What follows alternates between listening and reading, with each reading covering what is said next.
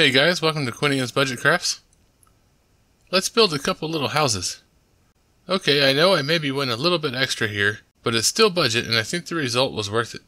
This module calls for two of these houses. One of them is 8x5 and the other one is 5x4. The 8x5 has a little extra sticking out for the fireplace, but we'll add that on later. For now, just cut out two chunks of EPS, 8x5 and 5x4. If you have a little wonky spot where your knife wasn't quite 90 degrees, it's fine, just put your ruler on there and shave that bit off. Okay, now take some ready board and cut out 4.5 by 3.5 and another 7.5 by 4.5. Measure 1/4 inch from all sides and mark it. Those marks are going to be for the ready board to sit on, just like we did with the tavern. Hit the ready board with some Super 77 and stick it on the EPS. Now you can grid this and cut a wood grain into it, just like we did with the tavern if you want. I did start out that way and base coated everything in brown, but then I figured you guys have seen that already, so maybe I should step it up a notch. So these are coffee stir sticks. They're about half the thickness and width of popsicle sticks. It makes them very easy to work with and also kind of a pain. They cut very easily with scissors, but they also warp if you get them wet, so no washes on this. Paint and glue are fine though. Doing the board straight across looks a little odd, so I cut up a whole bunch of sticks. There's no real set length, use whatever's going to work for you. You can use snippers, but they do leave a ragged pinched edge, so maybe scissors or a knife would be better.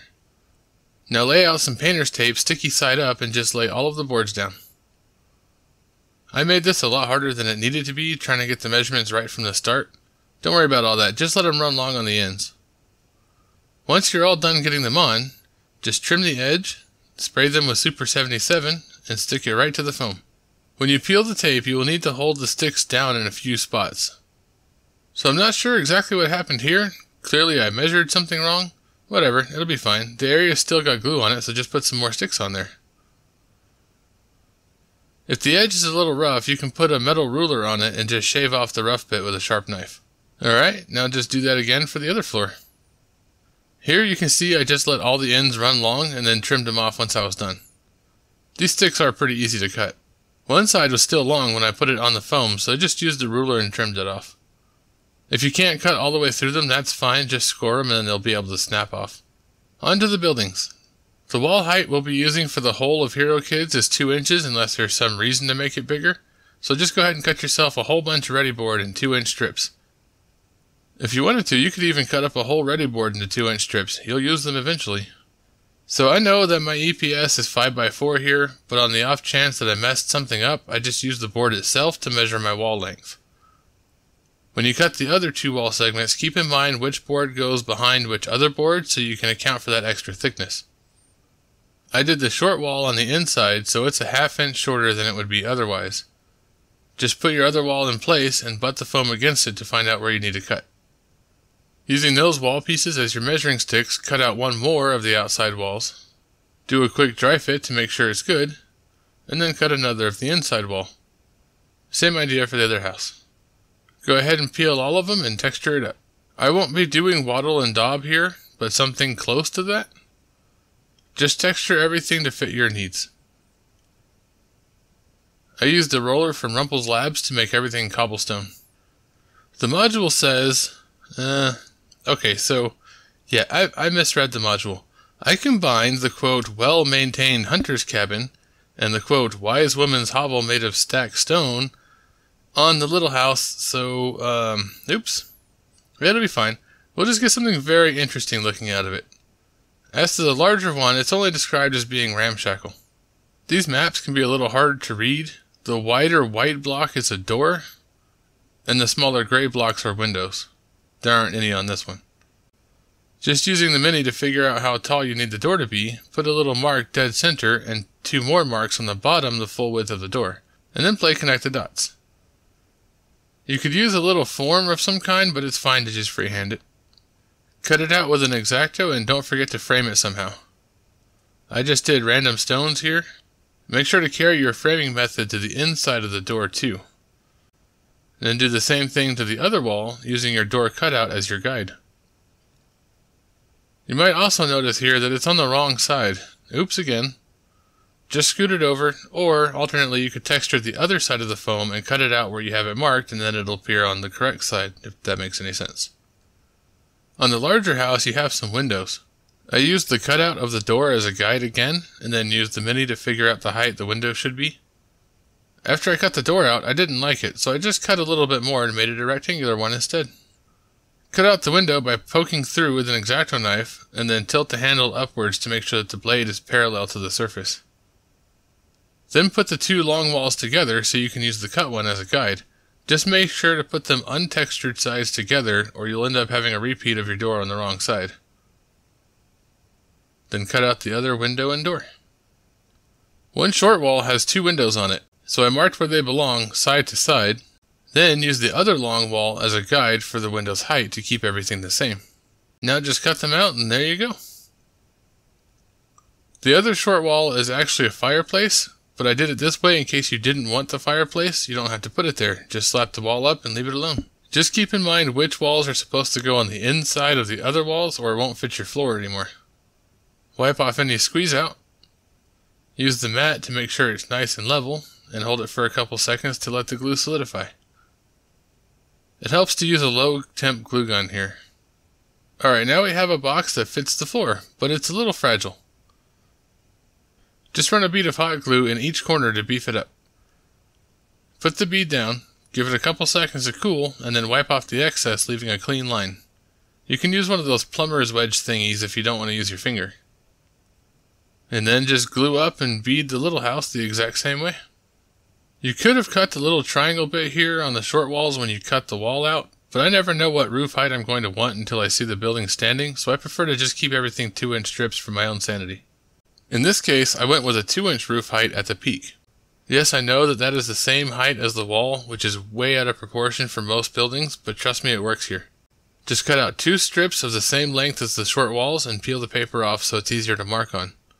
This pack of square dowels is just a couple bucks and has a whole bunch of different sizes in it. We'll be using a few of these. I want one on top of the roof for that central beam, so pick a size you like and mark that in the center of the roof panel. I also want this roof to have that multi-angle thing going on. I originally marked halfway between the beam edge and the edge of the roof, but I changed that to 1/3 and 1/3 across the top, and then 1/3 and half on the sides, so your roof angle goes from the beam to here to the corner. You could just eyeball this on 1/2 of a roof panel and use that piece as a guide to mark everything else up. Once you've got it down how you like, just connect the dots and cut it out. If your fur beast will let you. Maybe distract it with some paper. Okay, once you have one section worked out, or the little guide that I suggested making, use it as a guide for the other one. Then just glue them both on, to the underside of the building. Wait, what? It's fine, slice it off. The old hot glue should just peel right off, and then put them on the correct side. I figured you will see the inside of this if anyone bothers to actually look in the windows or something. So just cut some boards in there and hit it with the wire brush for a wood grain texture. Alright, we need roof supports because we're not going to do panels. I cut some barbecue skewer sticks down to length and then hot glued them in wherever the angle changes, and then one in the center below where the beam goes. We don't actually want or need the whole beam, just a little bit sticking out the end to make it look like it's there. The walls were too floppy, so I used some of the square dowel to put a support along the top edge. And the dowel you're going to see sticking out of the roof is a little too perfect, so just cut some grain into it with an X-Acto. For cutting the little chunk off, I wanted to show you that you can use clippers if you keep going around it until it snaps off, but you're better off just using a saw like this. Don't glue these on yet, I'm not sure what I was thinking. I also put supports along the walls for the little house using the same measuring method. Hold it up, mark it, cut it, use the cut piece as your guide to make more. For the roof on this one, I cut some dowel ends at 45 degrees and glued them into a teepee shape. Then I glued some barbecue sticks to put a couple more supports on the long walls. This one will use roof panels, so you may not actually need to do that, but I like my stuff overbuilt. Alright, so back over to the bigger house. Sorry, get used to this, I'm all over the place. I decided to go with siding. It's maybe too modern, but I like it anyway. You can stack all the sticks the same as you did the stairs for the tavern, but again, all the boards being house length looks weird. So cut a bunch of sticks about twice to 3 times the length of a mini's height. Put down some more blue tape and stick them on. This time though, we're going to overlap the edges just a little bit like this. One way you can get a whole bunch of sticks cut pretty fast is to just bundle them up, tie the ends nice and tight, and cut it in half with a saw. As for how much siding there is, that's up to you. I wanted mine to the bottom of the window, so I just measured that to the top of the wall and mark on the tape where I need to stop. This is a terrible way to glue them together. Don't do this.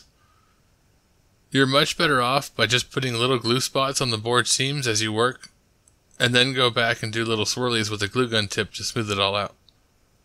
Alright, now line up your siding on the house and mark where you need to cut it off. Try to stay on a seam or in between seams if at all possible. Little tiny pieces of board try to break off. Then just trim to size with some scissors. Mark where the door and window are and cut them out too. Because it only came to the bottom of the window, I could get in there with scissors. Compare it to the house and cut a little bit more if you need to. You can always cut more, but it would be a real pain to try and add some back. What I found worked really well for those extra trims is just stick the tip of the X-Acto under the board that you're not cutting and then push down like you're cutting an onion. Okay, so see, this is how you do the hot glue. Little dots while working and then make swirlies, gently letting out more glue over the whole thing. Repeat the same steps on all the siding until it's cut to size. It's a little too perfect, so just take your X-Acto and scratch it, like a lot. If you cut chunks off, that's good too. This thing is supposed to be ramshackle after all. For color, I did wash the siding panels a little and they rolled up. I used black wash at random and on the cracks, and then dirty brown on everything. Then double over your paper towel and press all of the excess moisture out. Do that to all of them. Now you gotta go black paint and Mod Podge mix all the foam stuff. This seals the foam and will help stiffen it a bit. For the fireplace, I went with a 1.5 inch width for the back wall and 1 inch for the side walls, putting the side walls to the inside of the back wall. For height, I just wanted a little higher than the roof. I just eyeballed it and marked it with my fingernail. Once they're cut to the height and size you like, Mod Podge the inside because it's going to be really hard to reach in here later. Let that dry and glue it up. This chimney is going to need something to sit on, so bring over a little chunk of EPS and push it up against the one that the house is sitting on. Put the chimney on the house and mark where it goes on the new EPS, and then glue it. Mark where the roof ends on the chimney so you know where to stop with the hot glue.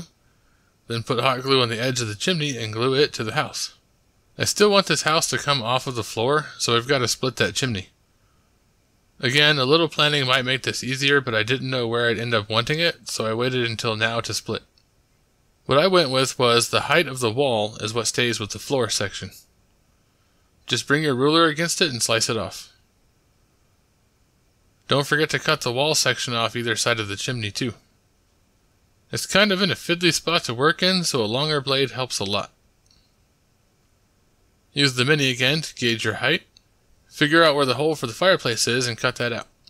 I decided a wall-to-wall opening would work for me. And about waist high on the mini. So if we're going to go through all this trouble to make a fireplace, we might as well make it light up, right? These are tea lights. You get 2 of them for $1 in the dollar store.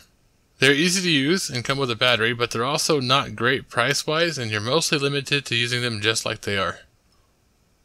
So here's some better stuff. For about $40, you can get wire, switches, battery holders, and 100 lights of whatever color you want with capacitors, but you do have to wire them up and buy batteries. We'll play with these another day. To use these tea lights, just stick something in the seam on the bottom there and pop out the workings. The diffuser stays with the cap, but you can just pull it out and stick it back to the bulb if you want to. In order to put this in the fireplace and still get to the switch, we're going to need to cut a hole. Using a long pokey tool, go through the middle of the fireplace floor so you can see where to put the hole on the bottom side. Put the bulb in the hole and draw a circle around the base, and then just dig out the foam. The hole you made with the pokey isn't going to be enough, so use the tip of a glue gun to melt out the hole a little bit wider. Just keep carving and fitting until you get it to sit totally flush with the bottom. When I say totally flush, I mean the switch, not the actual plastic base. The switch protrudes a little bit. If you haven't already, go ahead and trim off that extra bit of EPS around the chimney. You don't have to keep it square. I did that so it would still fit with my tile system. The part of the chimney on the house side needs a little bitty panel too. So just trim one to fit and glue it in. I probably should have done that earlier, but it's fine. Plus in this case I made it fit on the inside, so I probably would have confused myself. Anyway, go ahead and Mod Podge that up. And while it's drying, cut out some bricks. Just cut a bunch of thin strips and then cut those down into little brick shapes. They don't need to be perfect. I used a slightly larger piece for the main part of the fireplace on the floor. I don't know what the thing's called. I wasn't super happy with the stone texture depth, so I went over it again with a pin and made sure to bring it down the edges. For some logs in there, just take a smaller dowel and hack it up a little bit to make it rough and round. If you use a round dowel here, it might look a little too perfect. Make them the same width as your fireplace, and as many as you think you need. I went with 3 for each fireplace. The main large stone I hot glued down. Then I decided I wanted a little shelf over the fireplace. Just a coffee stir stick and a couple bits of matchstick made that quick and easy. Hot glue it in place and move on to the brickwork. Any white glue is going to be fine here. I just prefer this tacky glue. It's really thick and pasty. Just paint it on where the bricks will go and then stick them on. You can leave them long and trim afterwards. So let's turn on the lights and get a peek. Drop the logs in and stack them up to see how you like it, and if you do, there you go, one down more or less. Okay, so the little one's fireplace is on the inside. I did 3/4 inch for the side panels and 1 1/4 inch for the face of it. Glue it up the same as the other one, just make sure to bring the rock texture around the sides. To make it fit inside those beams, just set it in there and smash it against the beams. That'll leave an impression for you to cut out. Just keep double checking the fit and cut a little bit more as needed. For the height, I want it just a bit taller than the peak of the roof, so I dropped a block of EPS on top and used a barbecue stick to stab a little mark. It's not exact, it doesn't really need to be. Line up the edge of the chimney with the lines on the mat, using the other line on the mat for the blade to cut it off square. For the face panel, all you need to do is glue one on and trim around it, no need to worry about measuring here. For the stone on the bare edge, you can just use the roller again if you want, and do the top too. I used the other fireplace's hole as a guide for this one. Just cut it out all the way to the bottom and then Mod Podge it up. When you glue this to the house, do not put glue in the little notches or on the top edge, or this happens. So what you should do is just glue the edge, stick it in the house, then, because it's foam, you can lean it backwards and put some glue under the top edge there. Cutting it out is basically the same as the other one, though on this one you'll have to go just below that support beam. Once you get that done, mark the floor where it's supposed to be and then cut out the floor where it's marked. It won't fit together perfectly yet because the fireplace needs to sit in the floor. With the whole thing together, very carefully lift the top off while holding the fireplace where it goes. Lean it forward and put some glue down. Cutting out the hole for the light is the same, but I didn't have a lot of room to work with, so I used some side cutters to trim off all the excess on the base of the light. Then lined it up to fit without going off the edge. The bricks are simple here, just cover everything in tacky glue and throw them down. There's not really any rhyme or reason to it. And you can let them run long on the edge too. The corners on the inside just leave short for now and then go back and fill in with small bits of brick once you've got the walls up. A little more glue around the base and more bricks to fill it in. The cobblestone of the main large one on the floor is a different texture from the rest of it, but I think it adds a pretty cool look. Once you've got them all how you like, mix some tacky glue with water and paint it on. You don't want it real runny, just enough to get in all the cracks. And be sure to knock over your thing of glue from time to time, it really keeps the heart rate up. Once that's dried, about 2 hours or so, go ahead and coat it with Mod Podge and black. I guess the Mod Podge isn't really needed now, but you do want the black as a primer. Just try not to get it on the wood if possible. Now is also a good time to do any exposed EPS. To paint the wood floor, you basically have to repeatedly dry brush it so you don't ever soak it. Go with whatever color scheme you like. I tend to just nutmeg all the wood stuff in my builds as a base and adjust it from there.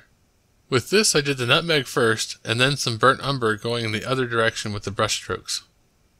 Coat all the stonework in pewter gray. It doesn't need to be 100% coverage, a little black left behind is fine. When you do the gray in the fireplace and chimney, just be kind of sloppy with it so there are leftover black streaks. And then give the stonework a dry brush of granite gray. Hit the wood with a little bit of that too if you want to age it. So you know that terrible brush that's just way too soft and thin and garbage at everything? Well, this is a perfect use for it. Use it to stipple and streak some black on the fireplace fronts just above where the opening is for some soot.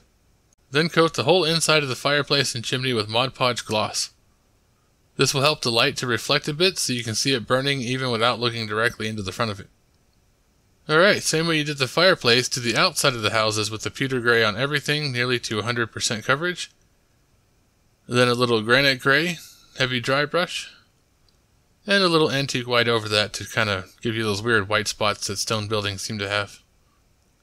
Then do the inside of the bigger place in nutmeg for the interior wooden walls. For the windows, I took some of this granny grating, or plastic canvas, and sprayed it with gray primer, and then some flat black from a distance to give it a sort of old iron look.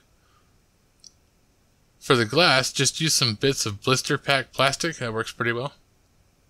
Cut out some little squares from both materials and stack the grating over top of the plastic, and then a drop of super glue in a few spots will bond these within seconds. Just make sure you don't get the super glue on the window portion itself or you'll have fogged glass. I wanted this in a diamond pattern instead of prison bar, so I turned it 90 degrees and then cut the corners off to make it square in the other direction. And then just hot glue them in. With this siding, just put glue around the edges and maybe a little in the middle and stick it on. If it's oversized or still needs to be trimmed, hold it up to the house where it goes and trace around the house and then cut that out. Once you're done cutting and gluing everything, you'll have these ragged ends. So just stick a stick on one side and then another on the other to make these little end caps. Don't worry about how long they are, you can snip those off later. Go around doing that on all four corners. To frame out the windows, you can do it two ways. You can do it this way where you cut roughly 45 degrees and try to match it up like a picture frame and it takes forever. Or just butt them up against each other like this. This method is a whole lot easier and faster. The module says that the roof is thatch, but I really don't like doing thatch on houses because it just never looks right to me. One thing you can do is use these pre-made grass mats. They're only $3, but I think they're also only seasonal and also only at Walmart. This type anyway, I'm sure others exist. The only problem is that they're way too green, and the plastic underneath that static grass is super shiny. So to fix that, just go ahead and trim them to size, make a little notch for your chimney, then hot glue them down to some foam with the paper still on it so you don't ruin the foam, and heavily coat them in brown wash. Okay, so now you can attach that little wood chunk for the beam to the roof peak. The wood siding was still too bright for me, so I decided to do the same paint job on the siding as I did on the floor. Then went in with some English ivy and Kelly green to add moss anywhere there was a seam, a crack, a general spot water might collect, anything like that. So you never really realize how many styles of door exist until you go to make some. On this ramshackle, I figured a classic old slat door would work. Just lay out as many sticks as you need and glue a crossbeam over them. Pair it to the doorway and trim to fit, and then paint it brown. I stuffed it up under the siding a little bit and glued it in. For the door handles, this pack of findings has these little rods with loops and some rings that make a really nice door handle. You can just stick the rod between the cracks of the boards, trim it off, and glue it down. Well, this is an awkward spot to cut it, but if I don't stop now, this thing's going to go on for over an hour. We'll finish this up next week. Thanks for watching, everyone, and I'll catch you on the next one.